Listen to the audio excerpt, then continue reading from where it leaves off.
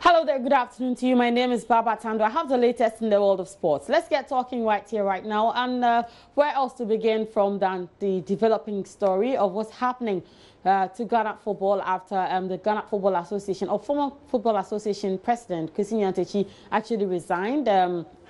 With government also taking steps to dissolve everything football in Ghana. So what's going to be happening is that the Ghana League Clubs Association is set to meet for an emergency meeting this afternoon to discuss the way forward after the suspension of all domestic games in the country. Now, this comes after the government indicated it had taken steps to dissolve the Ghana Football Association following revelations of the Anas Sarimiao Anas expose, which was premiered last Wednesday in Accra. Several top officials of the association were caught on camera receiving cash gifts, which was against the GFA's own regulations. Now, representatives of the 48 Division 1 sides and 16 Premier League sides will converge at the Secretariat of Galka at the Accra Sports Stadium to deliberate on the scandal and, of course, also look at the way forward. Now, we are back from, we're actually going to bring you all the details that would emerge from that particular meeting.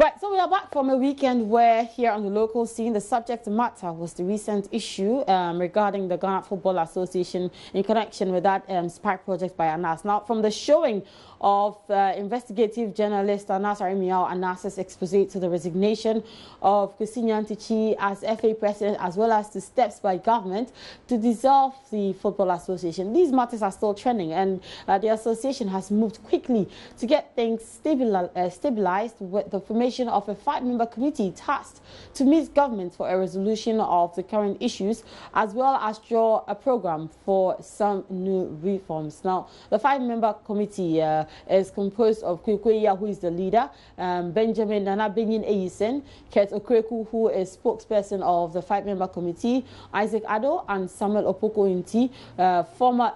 Okay, so what's happening is that a lot of questions have been raised about the constitution of this particular 5-member team, because Isaac Addo, who is the general secretary, or who was the general secretary of the Football Association, and Nana Benyin Eyisen were banned by FIFA at some point in time early this year for various offences. And as to whether they are done serving their bans or not remains to be answered. And of course, considering the fact that they've been banned for some vices or for some offences, people are actually wondering if they are fit to be part of the 5-member delegation that will be meeting government, and indeed what locus they have to represent the Football Association, which has been dissolved by government. You know, a lot of questions are coming up from that particular 5-member committee. So just stick and stay with Joy Sports, because we bring you all of the details that you would have to know.